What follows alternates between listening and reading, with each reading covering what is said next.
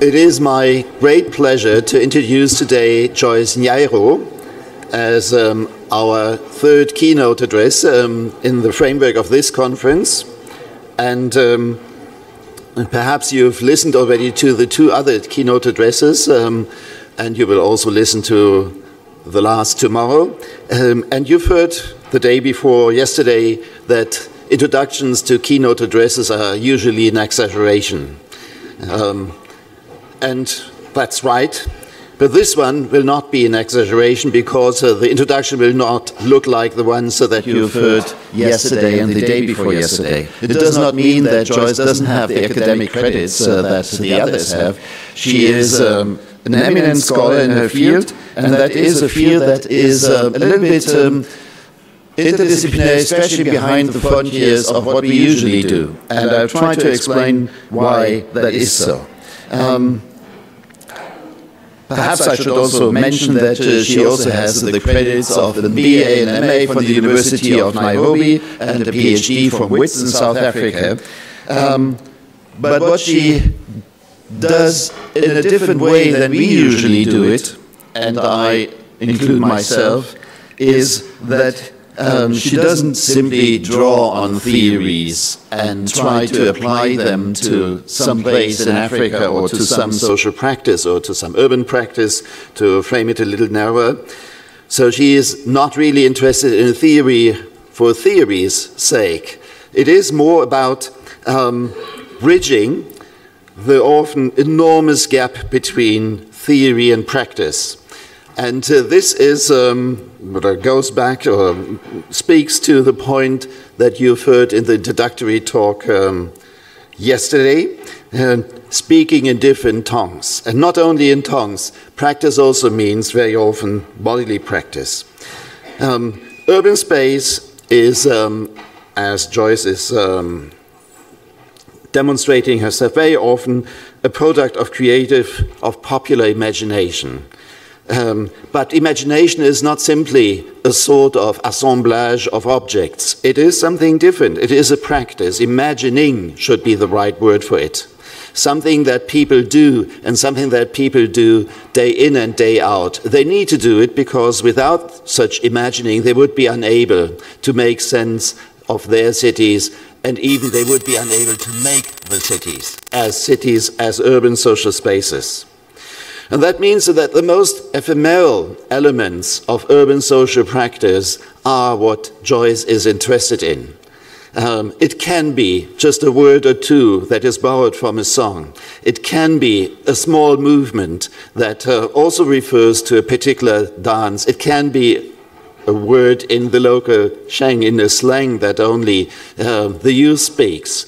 And in order to do so, in order to understand how that feeds into the imagining of urban social spaces in Africa, you cannot work from a desktop, but you also cannot work through interviews. Interviews are reducing the enormous complexity of urban social life to a few words, if I may summarize this thus. But what really is important, and what is much more important than interviews and the words that you provoke when you talk to somebody, is to participate in that urban social practice. And that is something that is much more rarely done than we believe it is. As social anthropologists, we sometimes believe that we participate in everything that goes on in a city, but that's not really true. It is not true.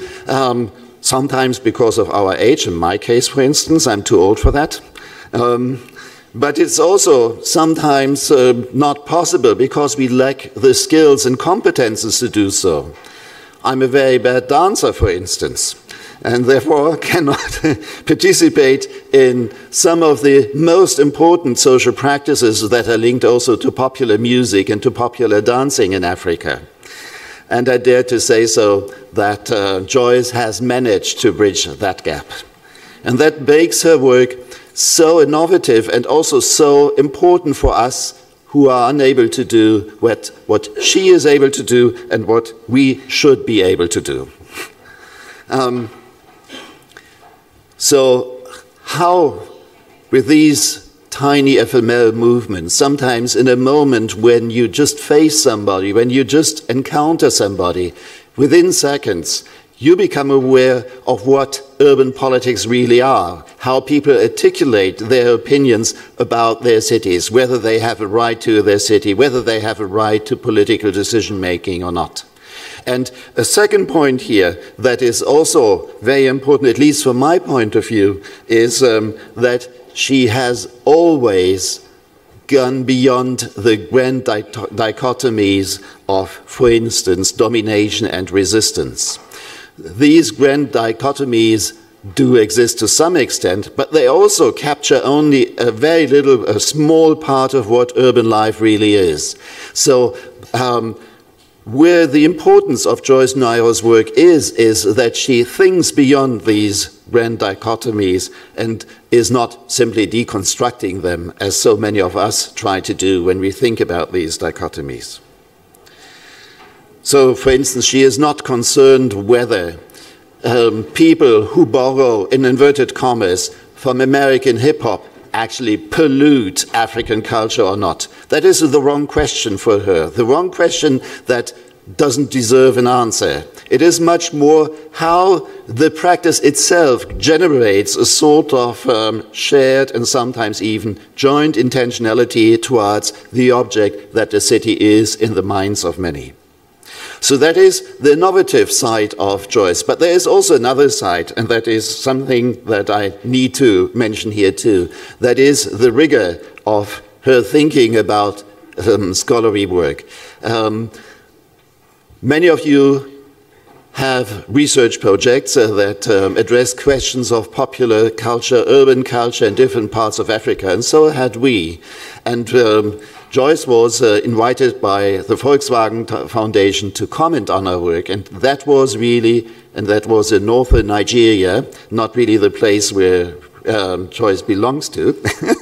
That was in northern Nigeria when she had given us the most valuable advice how to continue with our work. That book is out, and Joyce also has published a lot of books about the same subject, about urban popular culture, in particular music and lyrics that people have engaged in. And what urban Africa and urban Africans do, how they create urban spaces, that is also the subject of her talk today. And I'm very pleased. The floor is yours.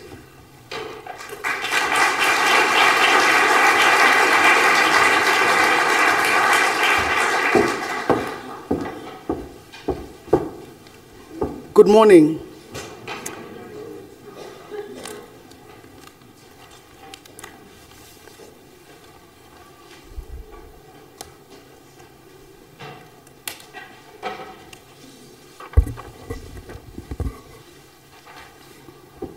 Thank you all for being here this morning.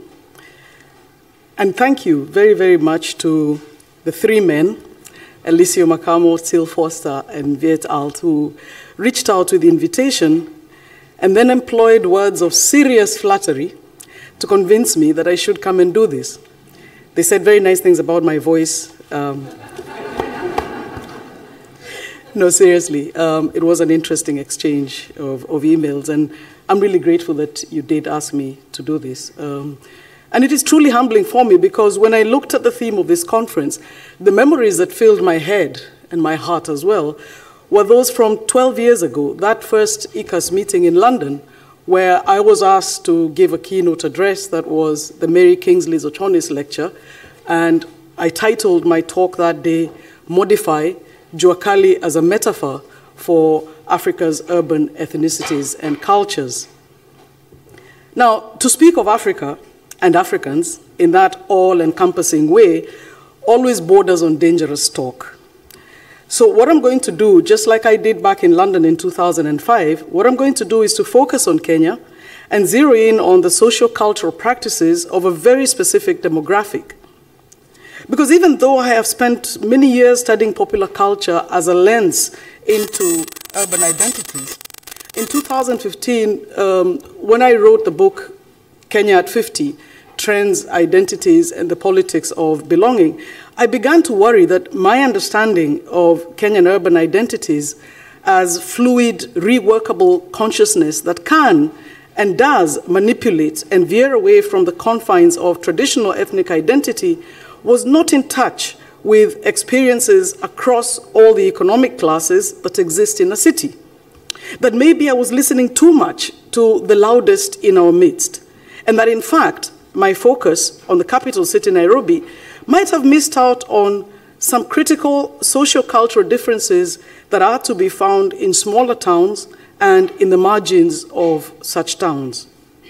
What does the socio-cultural underbelly of towns look like? Is it always true that a growing income fuels and determines one's ability to disconnect from village mores and ties? Can we measure this disconnection by mapping new bonds, by interrogating stated boundaries, analyzing emerging rituals of belonging? That's what that slide is about. Now, to answer all these questions, I focused my study on the socio-cultural practices that shape and are shaped by street-connected children and youth in Eldoret, which is the headquarters of Uasin Gishu County. I'll just give you an idea of where that is over there.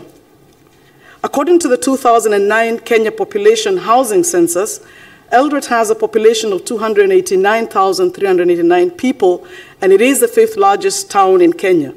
But if you live in Eldoret, you will admit that it feels like a lot more people than that, primarily because it has so many institutions of higher learning, and a lot of students come into the town for 3, 4, 6 months at a time. It is also the headquarters of an agricultural county, and so the practice of farmers coming from the outside, from the rural areas into town on Fridays and Saturdays to do their banking, to purchase fertilizer and so on, just makes the town always feel like a little more than 289,000 people. But it is the 5th largest town in Kenya. And street persons stand at 0.6% of this population. I think what we also want to do is pay attention to UNICEF's definition of street persons. There are, as the slide explains, there are those children who live on the street. So they spend a portion of their time there working to provide for their families, but they often go home at night. They have another place with members of family, grandmothers, whatever, where they spend the night. They are children of the street who work and sleep on the streets because they don't have any contact with family members. They may be orphaned or they may have run away. We'll get to talk about that a little. And then they're what I call, what UNICEF defines as children from the street who live with their families, with a parent, with a sibling, actually on the street. So they're not disconnected from family in the way that children of the street are. So we'll pay attention because categories are applicable to the work that I've been doing. Now, every so often, news filters in through local and international news media that police have killed street children in Eldoret. Our collective outrage over these systematic violations of human rights are hardly ever assuaged by claims that these homeless children have made the streets of Eldoret unsafe. I want to engage with this matter of homelessness, not as an economic or as a law and order issue primarily, but as a socio-cultural phenomenon. And my core texts are recent health and well-being studies of Eldoret street-connected children and youth. And what I'll do is to use those texts, the health and well-being studies, along with media reports and along with my own participant observer methods. Till has said a lot about how well I dance. So I'll mix all those methods to piece together a narrative of street life in Eldoret. What are its mores, what are its rituals? Now, the health and well-being studies of street-connected children and youth, they do not do enough to draw the links between the ethos of street life and the physical environment in which street-connected children and youth live. And that is understandable. What those studies do is to recognize the psychosocial bonds that exist on the street, and they highlight the health risks that are created by initiation rituals into street life. But as some of the researchers themselves quote, further studies are needed to better understand these rituals. And so that's what I'll be trying to do today. I treat culture, Pierre Bourdieu, as a fluid system where shared meanings and understandings are created, recreated, and maintained through physical performance. The emergent rites of passage in the street community demonstrate how an identity and a community are built and reinforced against cycles of rejection and running battles for recognition and acceptance. One of my fundamental assumptions, which is inspired by the work of Michel Foucault and Edward Said, is that places get woven into a person's sense of self.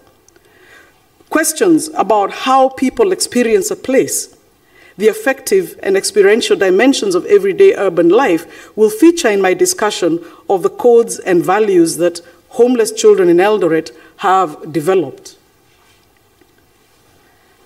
I have there a glossary of terms that I'll keep you. You can just take a look at it.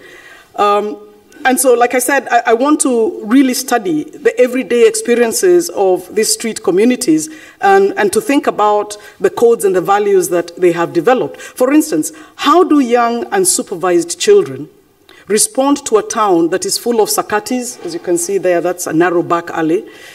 How do young unsupervised children respond to a town that is full of congested sakatis, streetwears, unruly borders, noisy, untamable matatus, and other informal, unzoned spatial layouts?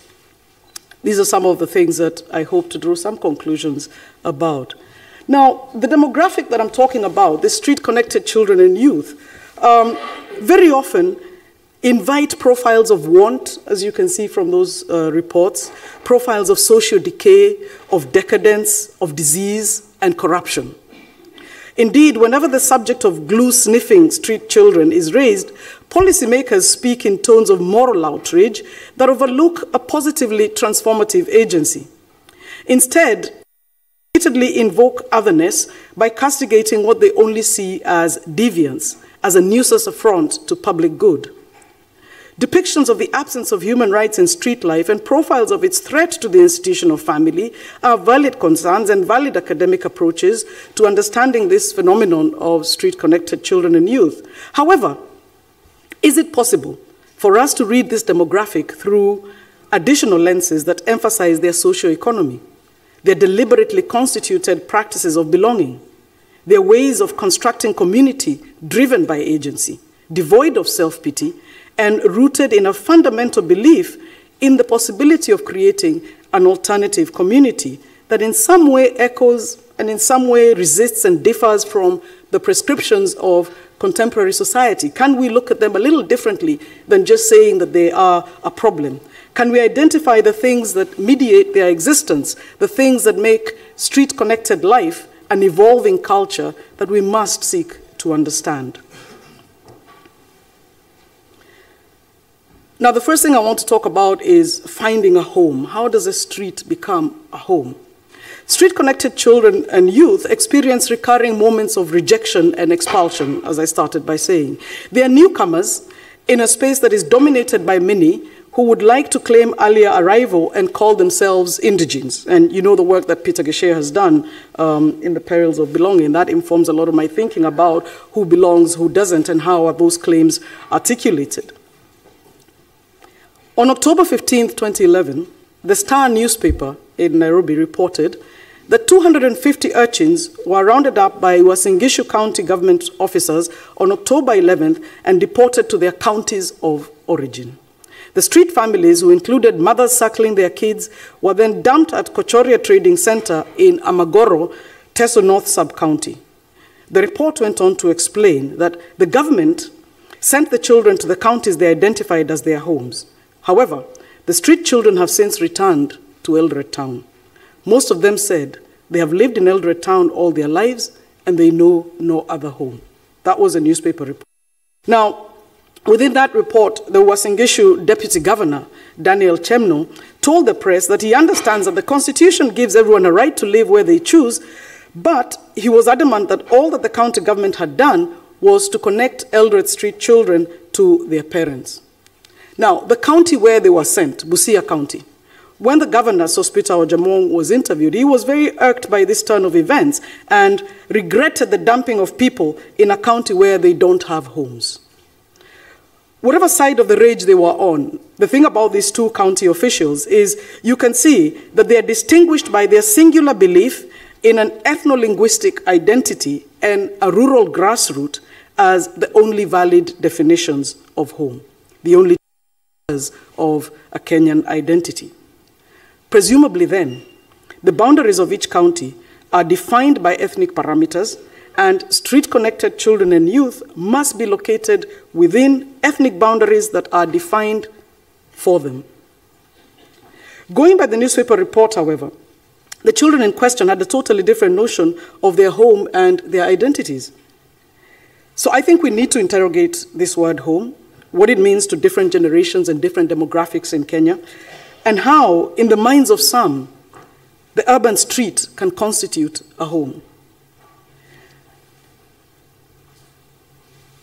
And you can see the tensions I'm talking about there between an ethno-linguistic identity by somebody else and the whole process of self-identifying. When you listen to the voices of the street-connected children and youth, they don't define themselves, they don't identify themselves, they don't think of home in the way that county government officials do. And so there's that tension in definitions of identity that plays up again and again whenever you're talking about urban existence. Now, David Ayuku, who is one of the pioneers in the study of the psychosocial behavior of street-connected children and youth, demonstrates that street children, I quote, of different ethnic backgrounds socialize together and do not show the same degree of ethnic exclusiveness and animosity that is found among adults in many segments of Kenyan society. When joking and fighting, there were no expressions of ethnic animosity that would be common with adults in similar situations. The street-connected children and youth networks are characterized by many of the people who undertake these health and well-being studies as pseudo-families because they have clearly developed structures of affiliation and exchange that give members guarantees of support and care. Now, one of those researchers, Rebecca Sober, works in a group, and her statement, or the statement of their report, was that male street youth by no means have an easy lifestyle, experiencing significantly increased interaction with legal authorities and the detention system. However, the responses of the boys in our study support the ideas set forth by previous research, portraying groups of boys who, in the face of hardship, are able to develop diverse strategies of earning money and to form strong support networks of friends. Now, clearly then, we can see the streets are used to replace a home life, and they are also sources of income. Full-time street youth maintain a large group of friends which provide functions expected from a family. One newspaper report observes that despite constant harassment by municipal council askaris, guards, police, William and his friends are optimistic, enterprising, and have a strong sense of fraternity. They work together as a barefoot, informal recycling unit. They pick garbage and they take it for recycling, and they are paid for that work. Now, indeed, as the work of Judy Washira and other health researchers has underlined, the fact that these children remain on the streets with hostile conditions signifies their sense of belonging, value, and solidarity that they place in their structures. The reasons why these children escape to the streets in the first place are many. They include poverty, alcoholism, violent abuse at home. Recent studies have refuted what was once a dominant assumption, that many of these children escaped because of ethnic violence related invariably to elections, because of delinquency, and because of boredom. There are studies that argue that is not the point. But I think I want to make the point here that we shouldn't underestimate the effects of election-related ethnic violence on families, because in many instances, it is the dispossession that accompanies that violence that creates new levels of poverty. And of course, when parents are unable to provide for their children, families disintegrate very quickly. New lines of authority emerge as younger providers distinguish themselves. And I think we might also want to understand delinquency and boredom a little differently, a little more broadly than Sober et al. Do. Because I think that some of these street-connected children and youth, from my conversations with them, are victims of an education system that has not always factored in different learning needs or abilities, such as dyslexia. So a child who is dyslexic, for example, is very quickly labeled a problem child in school and at home. And as things become more and more difficult, that child is really facing rejection on both fronts and will very soon run away from both school and home because they are unbearable. So I think delinquency has, many roots, and it should not be dismissed as a factor for why children end up on the street. Now, in probing their sense of belonging, the first thing we should note about street-connected children and youth is that they have coined their own name for their identity. They think of themselves as a group, and they refer to them. When you have conversations with them, sometimes we've had meetings to talk about their needs and so on, and speaker after speaker will always use the phrase, jamii ya mashefa, sisi kama jamii ya mashefa. Yeah? If we go back to the glossary, there it was. Yeah? Mshefa is a single term, jamii ya mashefa is the family of children. They refer to themselves repeatedly in that way. Now, compared to the term chokora, which is the mainstream term that has been used for street children right from the 60s, probably even right from the 60s, I think, the term chokora, which denotes a dirty scavenger, Mshefa has very different connotations. It's really a term of agency. It carries the positive connotations of one who is self-sustaining. Now, this matter of self-identification is obviously central to the idea of accepting the street as home because it refutes mainstream identity markers which are centered on ethno-linguistic identities, in which a big deal is made out of somebody's surname, including a commonplace assumption that one necessarily speaks the language that is denoted by their surname. If you know Kenyans very well, you will look at somebody's surname and draw a conclusion about where they come from. You may not always be correct. Now, the interesting thing for me in engagements with these children and youth is that they have a very heightened sense of the politics of tribe in Kenya. When you get into a conversation with many of them, they will either, if you ask, what's your name, they will adopt a generic Sheng name like Kevo, which is a derivative of Kevin. Now, that doesn't tell you anything much about them. They're speaking in Sheng. You can't quite place their accent because they learned how to talk on the street. It's just pure Sheng. But the other thing they do with such amazing fluidity is if they hear as if you have an accent that suggests you're from a certain part of the country, they adopt that name. So if you speak with a Kamba accent and you ask the boy, what's your name? He'll say, Mutiso. Because he knows that will create an affinity. Mutiso is a Kamba name. That will create an affinity between you and him. So they're very, very, I find it interesting that they have a very heightened sense of the politics of tribe and the way it works in Kenya. Now, Sheng is, of course, the language, Sheng defined as a demotic street language, which borrows from Swahili, English, and several ethnic languages. That is the chosen language of Jamii ya Mashefa. Now, the second thing we should note, apart from the fact that they profess their own name, their own identity, is that they have demarcated their own boundaries within the town. They have clearly defined spaces, which they refer to as barracks or bases.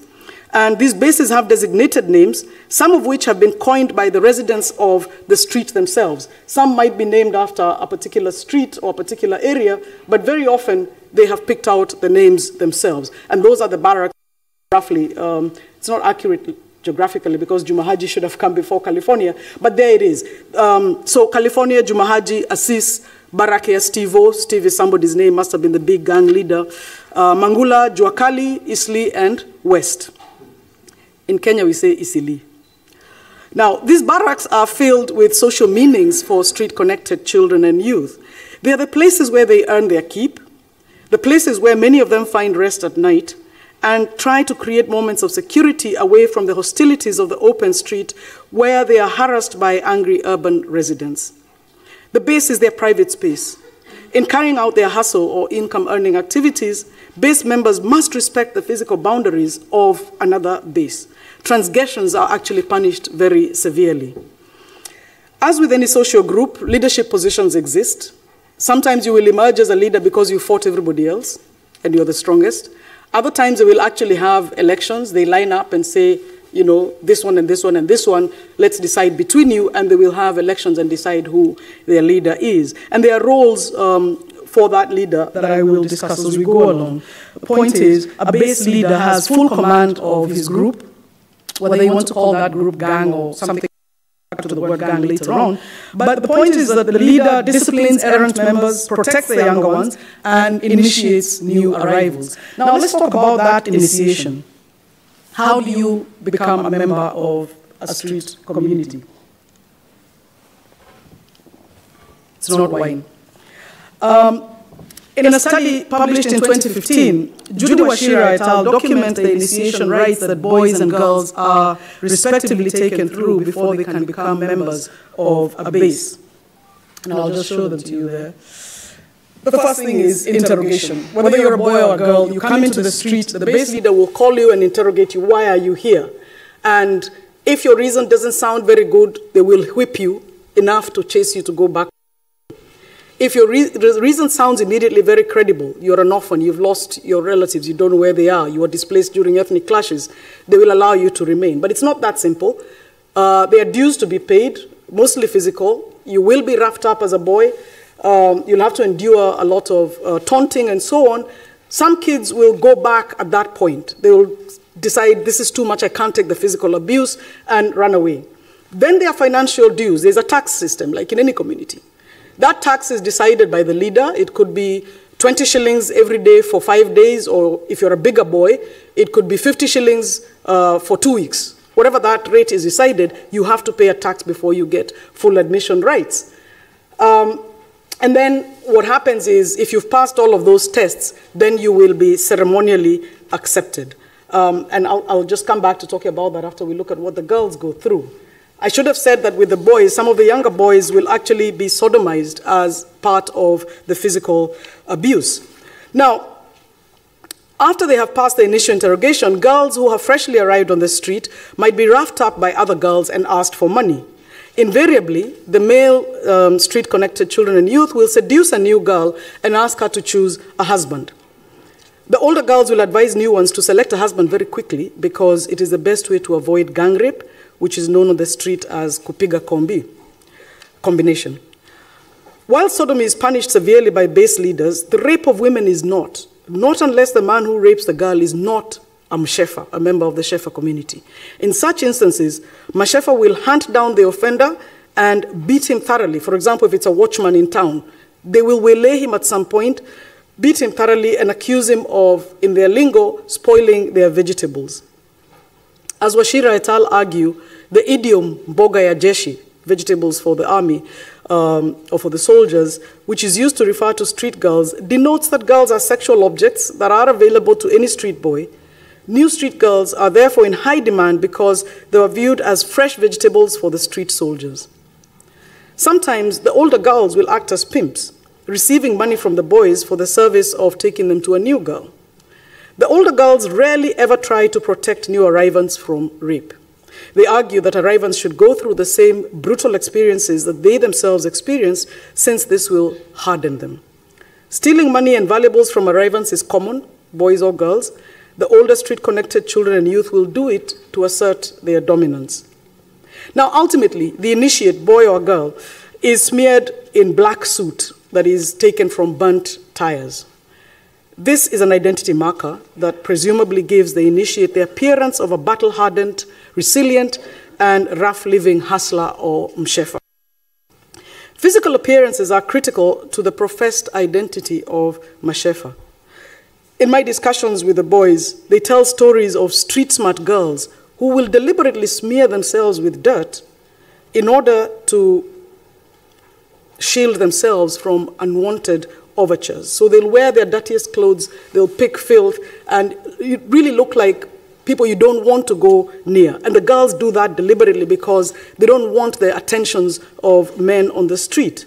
Men on the street are easily put off by that unkempt, scruffy appearance. When it suits them, especially towards evening, these same girls will clean up, dress smart, and hang around specific corners, specific street corners where they solicit men for transactional sex. Dirt is consciously employed as a shield. In yet another study, Wachira et al. Demonstrate that girls use pregnancy in the same way A girl will get pregnant because it shields her from verbal harassment by fellow Mashefa, who, refer to the girls as, by way of abuse, they will call a girl barren. Or a girl will have a husband who is very anxious to have children because that gives him status in the community. Fatherhood is a big status, and so they put pressure on the girls to get pregnant.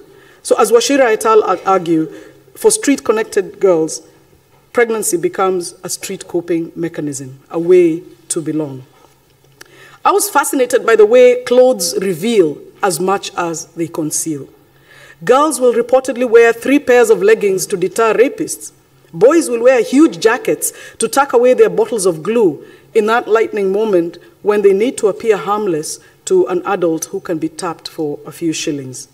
In yet another instance, that large overcoat that the boy wears is actually a mobile safe.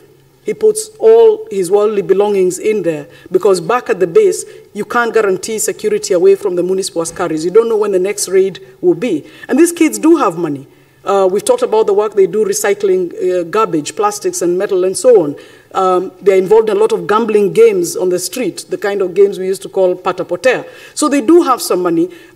Somebody might have a radio, somebody might have a cell phone, and in there, in that huge, large overcoat, they tuck in everything that they own.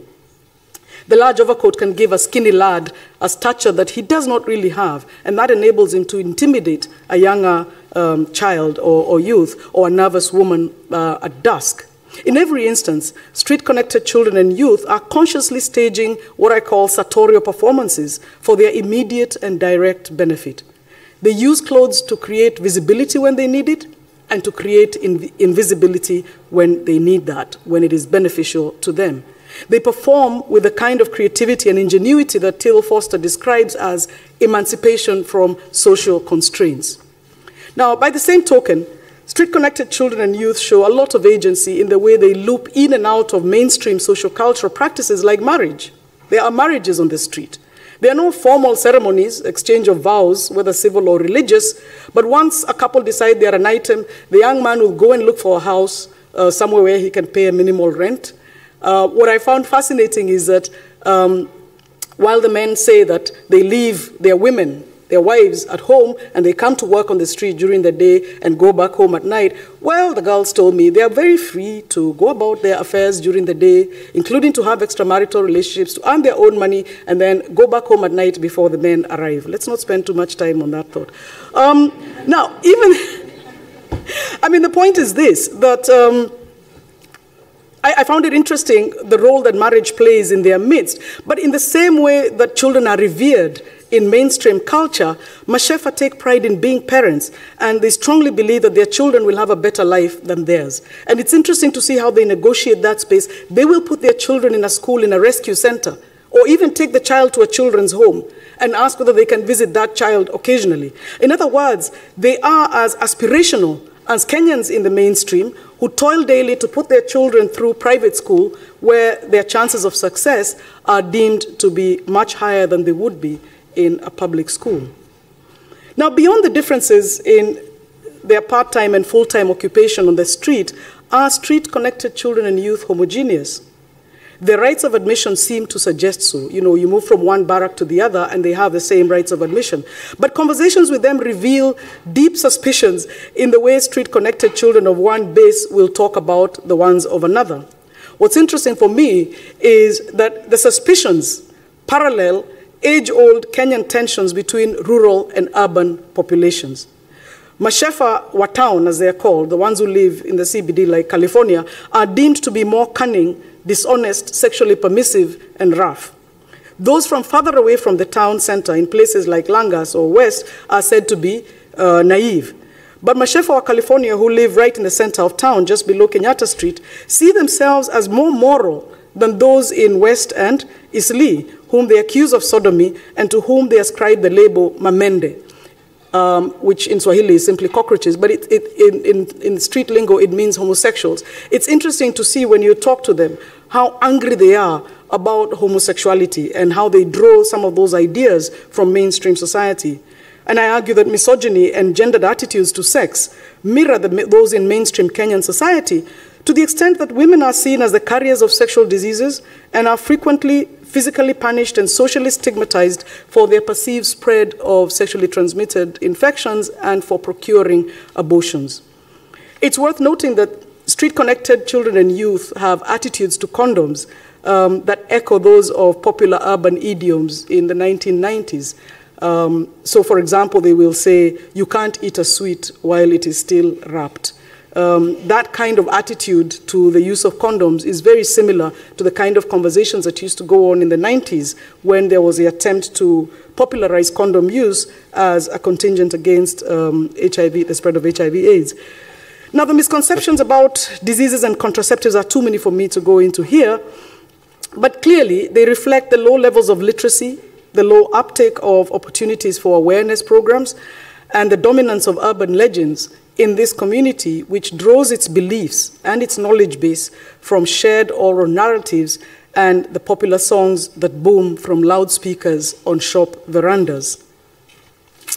Now, I want to talk about criminality because that label has been thrown on street-connected communities all the time by county government officials. They are accused of making the town unsafe. And I want to talk about criminality against what I call the death of public good. The violent expulsion of street families in Eldoret by county officials is often accompanied by statements about the need to make the town safe again. When was it ever? In the Star newspaper report of October 21st, 2015, the Deputy Governor Chemno justified the expulsion of these children, stating that, and I quote, "The street families have been linked to several killings in the town. Muggings, robbery, pickpocketing, and vandalism of vehicle tires, side mirrors, among many other criminal activities. Many people have been complaining about them, and we want to make this town secure. The same people who are pressurizing us to ensure that the town security is beefed up are rushing to criticize us for taking the street children to their homes." Last year, October 10, 2016, the Guardian newspaper reported that on May 21st, Municipal Council Askaris and Administration Police gathered at the California barracks in town for what was described as a carefully planned operation, systematic, meticulous. Many of the children jumped into Sosiani River to escape the brutal assault from cudgels, tear gas, and rifles. Most of them didn't know how to swim, so they drowned. 6 children died that day, and over the next 2 days, the corpses of 5 more children would wash up downstream. The only response from the county administration was that police actions against street community was a measured response to counter petty crime blamed by some in the city on street children. Coming after the February 2015 attack, when 30 children were bitten by police dogs, human rights activists argued that Uasin Gishu County had embarked on a policy of trying to rid Eldoret of its street children by killing them or killing enough of them to force the others to flee. Peter Chomba, who is a member of the Uasin Gishu County Assembly, linked the killings to electoral politics. In that same Guardian newspaper, he said, "What is happening is an attempt to claim this place for one community." Chomba's statement dramatizes the scars that run through Eldoret's popular memory, along with the October 2015 dumping of street-connected children and youth in Busia County. The killing of street-connected children last year was conflated with the 1992 and 1997 land clashes, as well as the 2007-2008 post-election violence. The critical questions that lie at the heart of Chomba's alarm are these. What are the rights of newcomers? What confers upon them a sense of belonging? One is legal. Sorry. Missed that slide, I'm not sure it is. Yeah, that's what we're looking at. What are the rights of newcomers? What confers upon them a sense of belonging? One is legal, the other is cultural, and sometimes it is political. On the legal front, Eldoret street-connected children and youth over the age of 18 years are invariably unable to obtain identity cards. Their applications are bogged down by their inability to provide records of their birth, because to get a national identity card, you need a birth certificate. You need your father's identity card. You don't know who your father is. You don't know how old you are. You may be 18 or you may be 25. You don't know. So what do you present?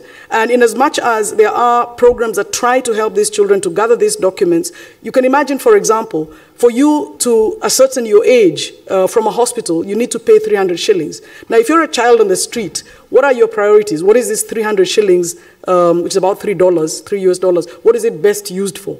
Yeah? So there are a lot of difficulties for these street-connected children and youth in getting registration documents.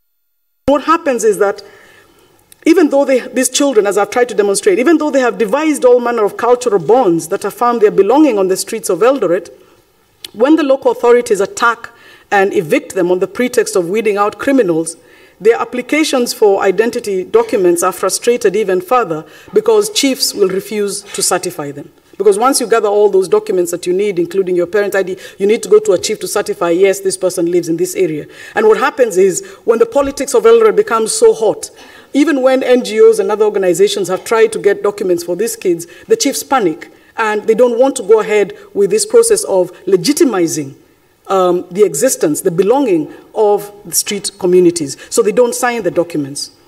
Now, I argue that, you know, in political terms, Eldoret street-connected children and youth are subject to the perils of belonging that have their root in Kenya's colonial history. It is a history of displacement, a history of divide and rule, of discriminatory laws, and of engineered claims of autochthony, all of which come back to haunt the county in what I call ritual cycles of brutal forced eviction that are aimed at the weakest.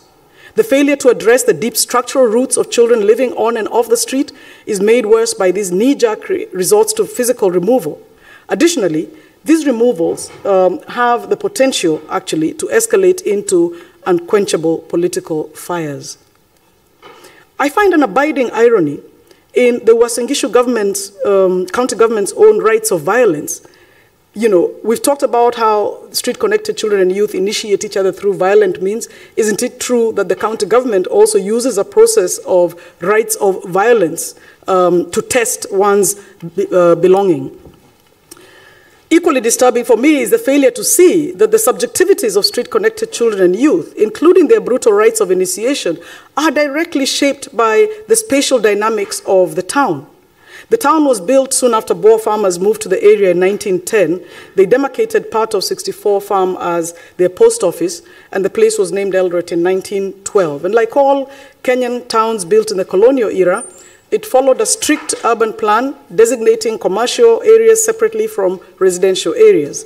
Now, in turn, residential areas followed a strict racial code. So the whites lived on Eastern Avenue and in Elgon View, the Indians lived in West Indies, and the Africans lived in Eldoret West, which is very often called Kihuga Square. Now, everywhere, including in Eldoret, where you have racially segregated towns, they generated their own social psychosis. I argue that by the same token, the shift of all these towns from planned environs into informal arrangements that are marked by illegal densification of old spaces, the emergence of stalls and makeshift dwellings in the CBD and on the outskirts of the town has generated its own kind of psychosis.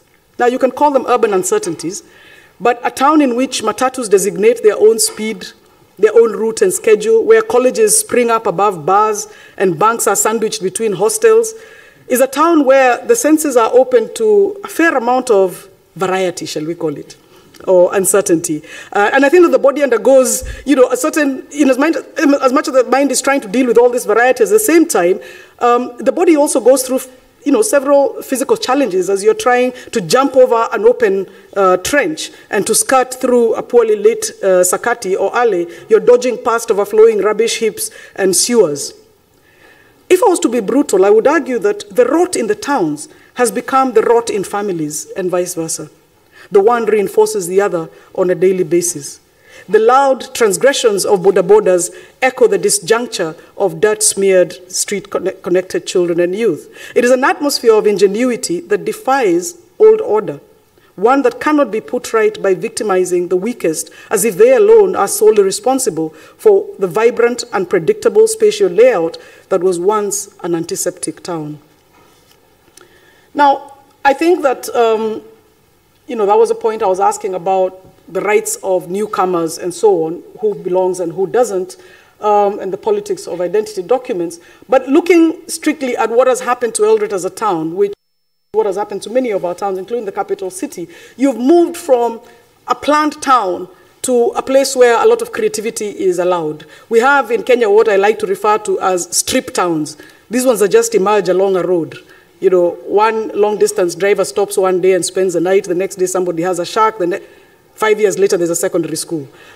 So, seriously. So that kind of thing, I want to argue that spatial disarray has accompanied urbanization at the same pace as social services and designated public spaces have decayed, with no new recreational spaces being set aside, with parks disappearing under walled-off security. The imagination of a whole town is re-engineered. Its whole architecture is at variance with the Western cause of urbanism as organized social space. Indeed, those old colonial towns where midwives and nurses used to roam residential areas, talking to new parents about hygiene, trying to get them to understand child nutrition in a new context of urbanity, teaching them about first aid and so on. In other words, showing new arrivants how to occupy towns. Those kind of towns do not exist anymore. You know, there were people who used to keep records of ailments very diligently, the pressures on utilities, and these were social services. Those things have been stretched into, shall I call it non-existence or bare existence. It's interesting how the whole idea of independence, the cause of freedom, very soon became a literal call for everyone to do as they please.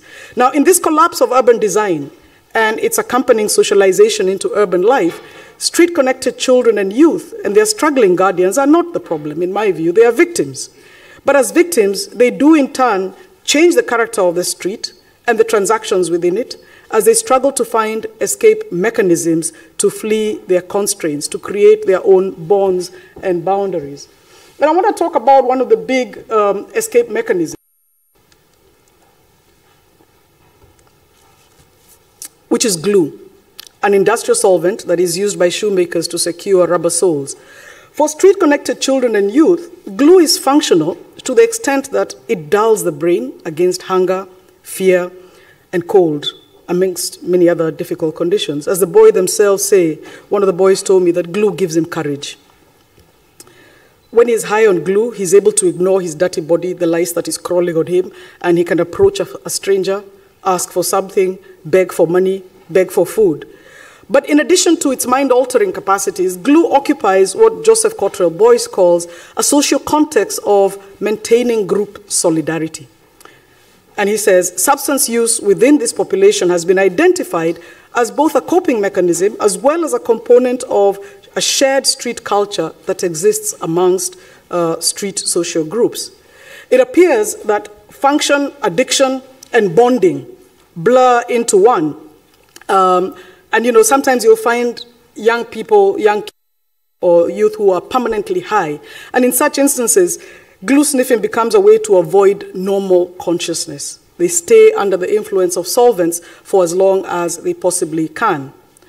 Now, this same sort of cross-dimensional work of glue, as I call it, is seen in the funerary practices of Mashefa.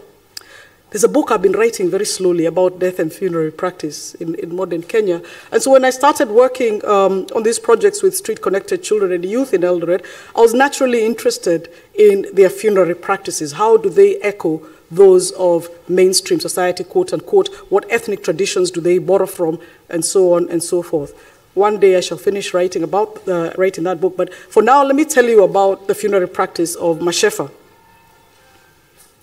Regardless of the circumstances of one's death, Mashefa unite to ensure a fitting burial. Typically, the base leader will manage fundraising to buy a coffin and to hire a hearse. Most often, it will be just a simple pickup truck. And always, they're very proud of being buried in the cemetery in Eldoret town. There's no talk of taking them to some rural outpost, even where they know their parents. There's pride in being buried in the cemetery in town. Now, on the morning of the funeral, members of the different bases in town will gather early at the local cemetery as their leaders go out to collect the body from the mortuary. Once they are united at the cemetery, Mashefa will sing hymns and popular gospel anthems.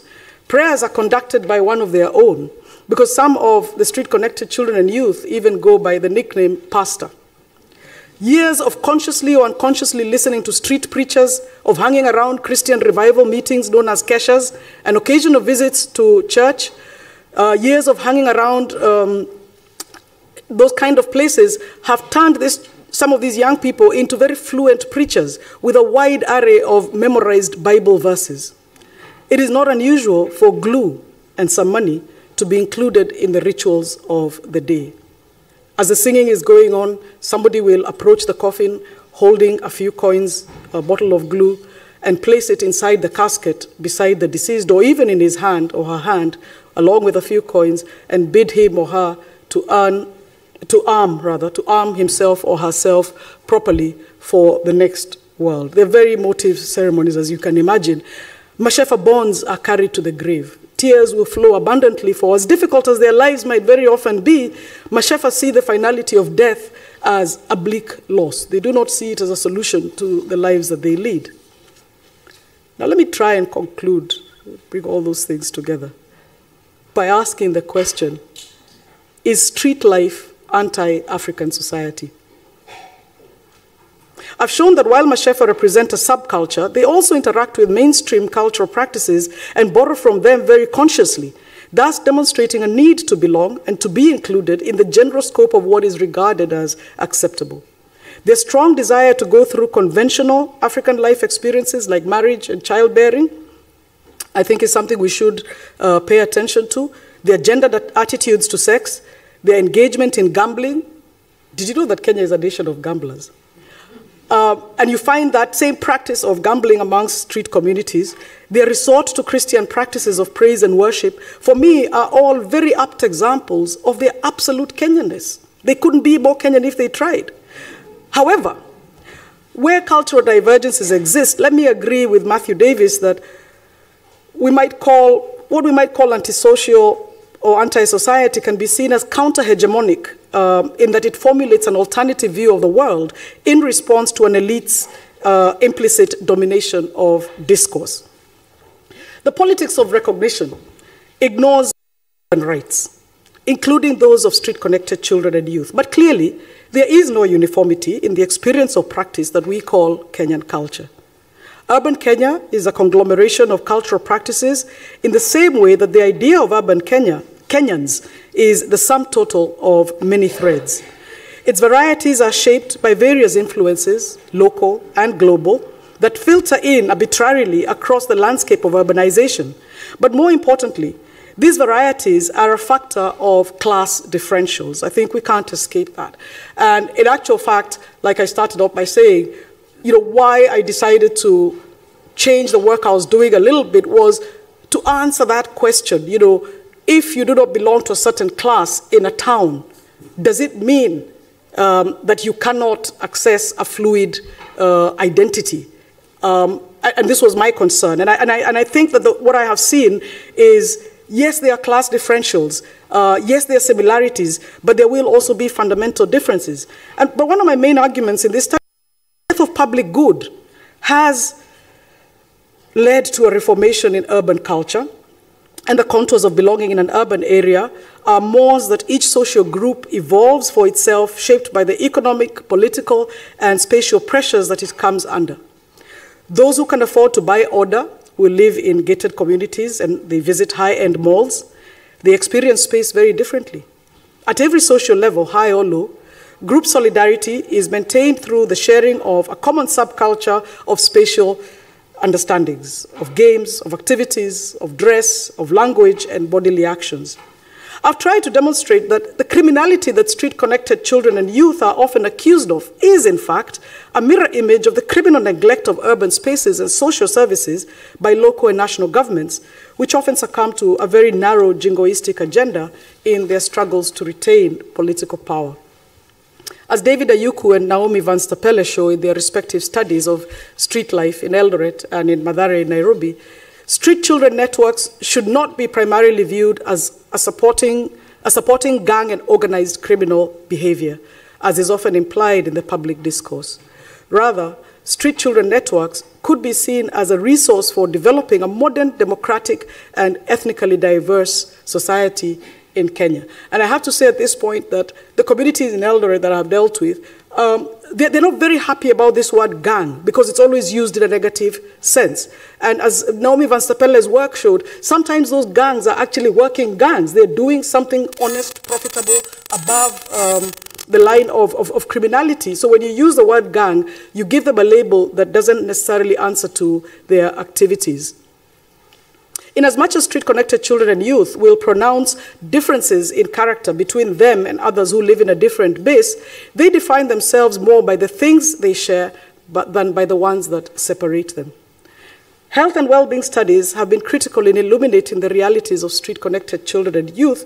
Working across disciplinary boundaries, these health workers have begun to design alternative rites of passage for this community. So, and the point about these alternative rites of passage is that aside from stemming disease, for example, voluntary male medical circumcision, apart from stemming disease, the emerging rites that are being developed can give cultural recognition to a group that is always struggling to find legal right, municipal acceptance, and national belonging.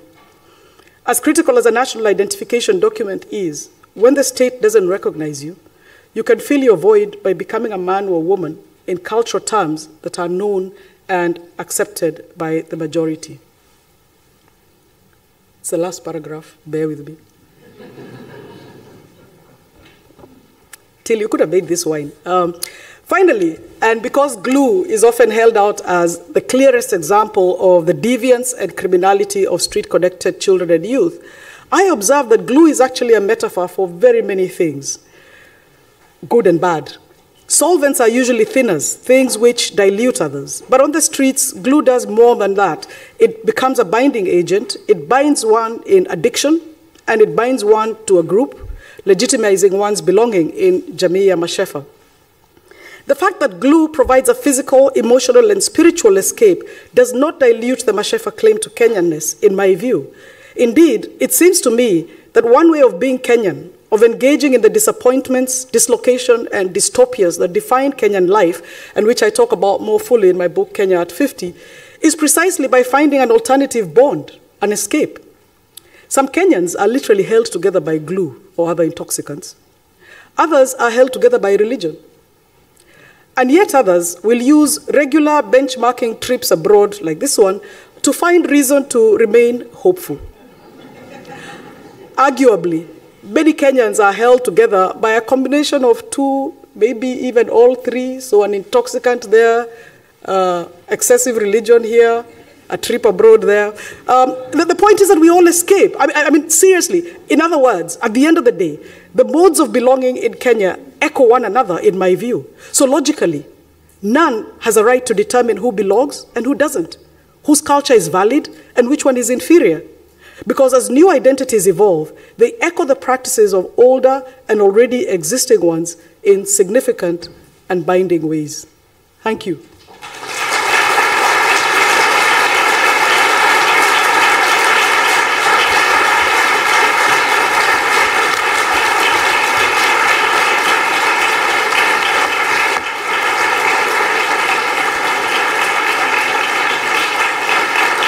Thank you.